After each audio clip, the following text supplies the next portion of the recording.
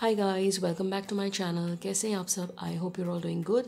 So today I have got reviews and swatches of the newly launched Lakme liquid lipsticks and the newly launched Maybelline liquid lipsticks.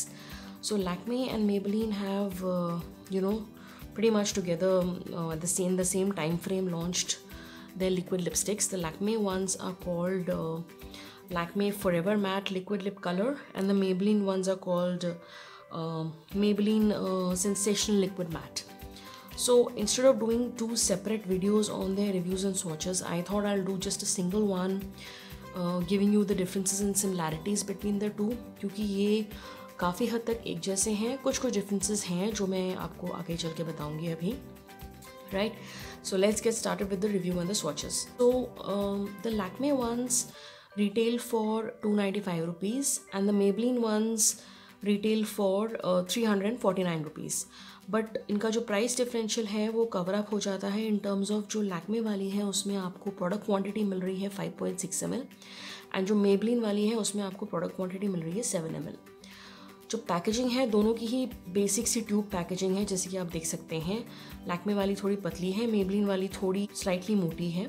Maybelline वाली में इस तरह की एक plastic film में wrapped आती है जिसमें आपको ingredients and the expiry, manufacturing, all the details are given here, which I found a little inconvenient because Lakme में जो है वो सारा ट्यूब पे ही प्रिंटेड है, which is more convenient because obviously ये तो आप उतार के फेंक दोगे तो उसके बाद आपके पास इसमें सिर्फ रह जाएगा shade name and manufacturing over here. And the shade name also is, as you can see, बहुत ही छोटा है यहाँ पे. तो basically the shade number and the manufacturing, but that's a very minor con which can be sort of overlooked.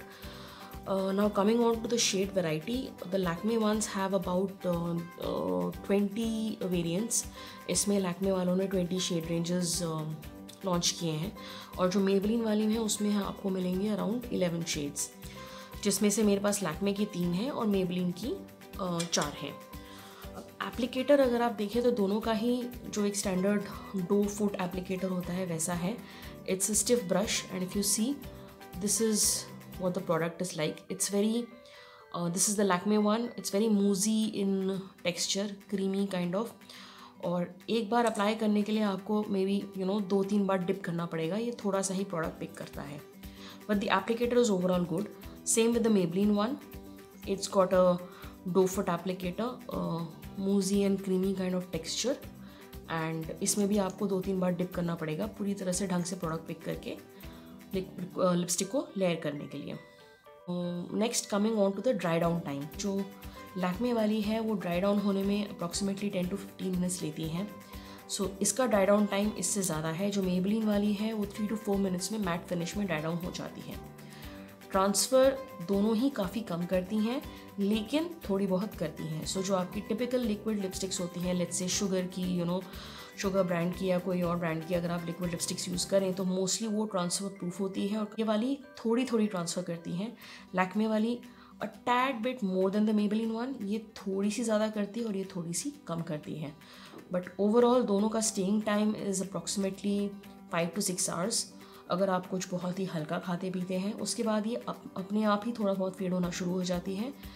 Obviously अगर आप कोई oily मील लेंगे तो फिर तो जाएगी ही जाएगी, but yes around 5 to 6 hours तक ये ठीक ठाक टिक जाती है. एंड उसके बाद जब ये फेड होती है, द गुड पार्ट इज़ कि इसको टचअप करना काफ़ी ईजी है. आराम से अपनी लिपस्टिक रीअप्लाई कर सकते हैं.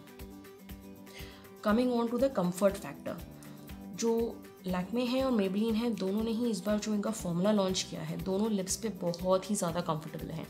सो जो नॉर्मली लिक्विड लिपस्टिक्स आपकी लिप्स को बहुत ड्राई कर देती है, प्रेप एंड प्राइम तो लिप्स को देखो इसमें भी आपको करना पड़ेगा ही, एक्सफोलिएट करके मॉइस्चराइज करना पड़ेगा, नहीं तो ये फाइन लाइंस को हाईलाइट कर देगी.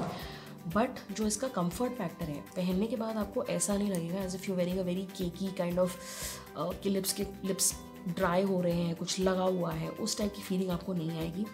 दोनों ही they are both very very comfortable to where. I mean, you will not feel as if you've laid on something very thick. So that is the best thing I liked about these lipsticks, that they are extremely comfortable to wear. So the good part is that they are liquid lipsticks and they last more than bullet lipsticks. but they are not as drying as usually liquid lipsticks are. So they are better than most liquid lipsticks in their texture. So overall मुझे ये दोनों ही launches जो हैं, दोनों ही brands के products काफ़ी अच्छे लगे. One I found in the Lakme one was कि ये थोड़ी सी ज़्यादा as compare to the Maybelline one, ये ट्रांसफ़र थोड़ी ज़्यादा होती है, तो इसका ड्राई डाउन टाइम थोड़ा ज़्यादा है. सो आपको एटलीस्ट 15 मिनट्स तक इसको लगा के अच्छे से रखना पड़ेगा, और तब तक ये थोड़ी सी टैकी वाली फीलिंग देती रहती है. इसका ड्राई डाउन टाइम काफ़ी कम है. इसका मुझे ओनली कॉन लगा पैकेजिंग का थोड़ा सा. Like I told you, nothing is mentioned on this packaging, the tube except for the shade name and the manufacturing and stay time wise, texture wise, price wise, quantity wise, shades wise, I like both of them. They're both fabulous and you can go for either one. आप Maybelline वाली भी try कर सकते हैं, आप Lakme वाली भी try कर सकते हैं. And given the price point, I would definitely recommend both the lipsticks. So that's it for the review, and now let's move on to the swatches. If you did like the video, then please do not forget to like and subscribe. You can also follow me on Instagram. So without further ado, let's move on to the swatches.